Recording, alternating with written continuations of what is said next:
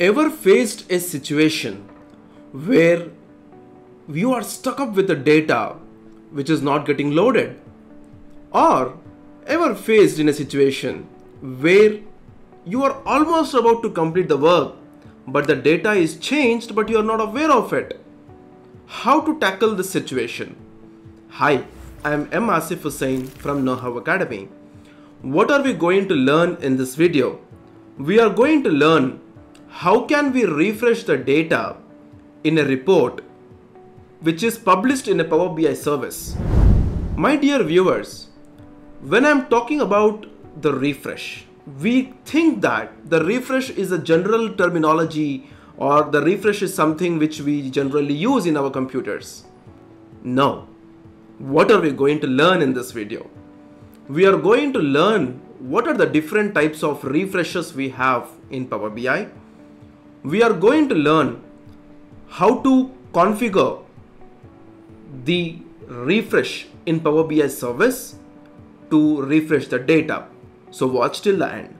There are three types of refreshes we have in Power BI, which is a manual refresh. Manual refresh is the general type of refresh where you get the latest data of the values. Now if I would like to show you a Power BI desktop. So in this Power BI desktop, here we have a refresh option. So this is a manual refresh that we generally do. So what this refresh will do, it will just give us the latest data, by refreshing all the values in this report that I have. Now this report might contain 5 pages, 2 pages, 1 page, whatever it may be, but it refreshes the data.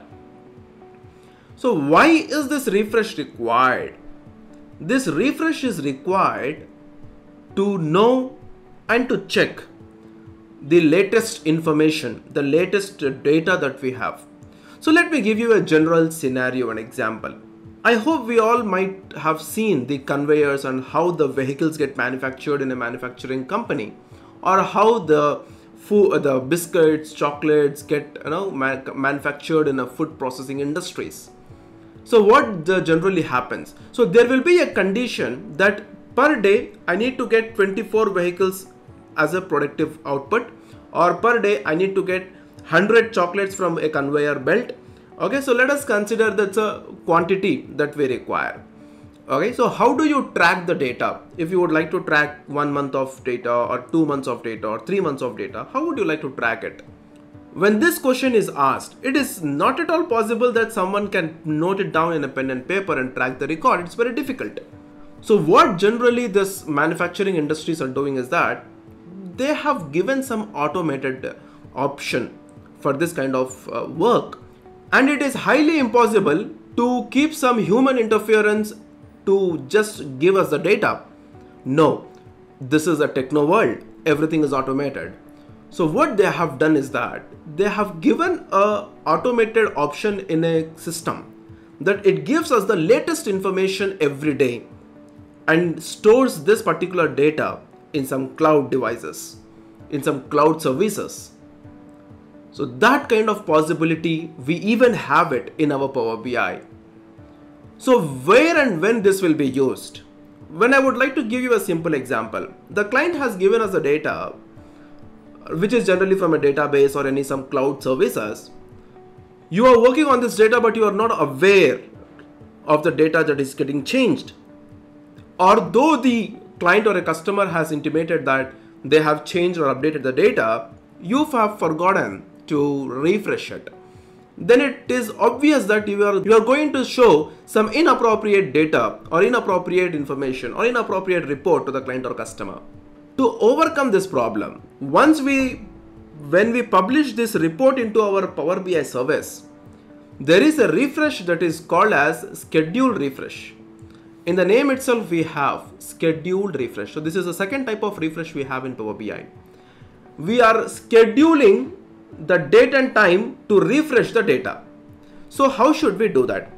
For this, let's go into our Power BI service. Until or unless our gateway connection is not connected, our gateway connection is not configured, we cannot do this data refresh option that we have it here. So we need to connect our data gateway connection. Then only we can schedule a refresh. When I'm talking about a scheduled refresh, again we have to understand the three types of licenses that is available in Power BI. We have a free license, premium license and pro license. So for a free license, we can use it in a Power BI desktop, which is a manual refresh. And in a premium user, for a premium per capacity, we can do a refresh up to 48 times per day. The same for pro version, we need to do the refresh for 8 times per day. So now I am using a pro license, so I can schedule the refresh up to 8 times. So let's check it out. I'm just switching it on. So now what's happening here? It is asking me the frequency, whether you would like to select the weekly or you would like to select a daily. Okay, if I select a daily, I'm adding a time. So the default time that Power BI gives us is 1 AM. If you would like to change, you can go to change 4 AM. I'm adding another time. Let me take 6 AM. I'm adding another time. Let me take 12 noon. Okay. Now I'm adding another time. Let me take 3 PM. Okay. I'm adding another time. Let me take 5 PM. So another time. Let me take 8 PM. So let me take another one. Let me take 10 PM. And let me add another time. Let me take 12 AM. Okay. So as you observe that starting from 4 AM till 12 AM in a day, 1, 2, 3, 4, 5, 6, 7, 8. I can able to refresh the data with a scheduled refresh up to 8 times as I am a pro user, as I am a pro license user. So in a pro version, you can refresh the data up to 8 times. So my dear viewers, when you are publishing a report into Power BI service, then when we configure data gateway, then only we can go and create the refresh here. So this is the scheduled refresh. So we have another type of refresh that is called as incremental refresh. So incremental refresh, it will refresh the latest data or the recent data. For example, past 4 days, past 1 month data. That data, if you want to refresh by selecting specific data, we can go with incremental refresh. So this is how we can do a refresh to a particular report in a Power BI service when we publish it. So these are all the different types of refreshes we have in Power BI. So my dear viewers, in this video we have learned how to refresh your data, what are the different types of refreshes we have, and how to use the scheduled refresh in Power BI service after we publish a report. So thank you for choosing KnowHow Academy as your source for IT knowledge. We are always here to help you to navigate the tech world. If you have any questions, do not hesitate to reach out. It's been a pleasure sharing this information with you. Stay curious and keep learning.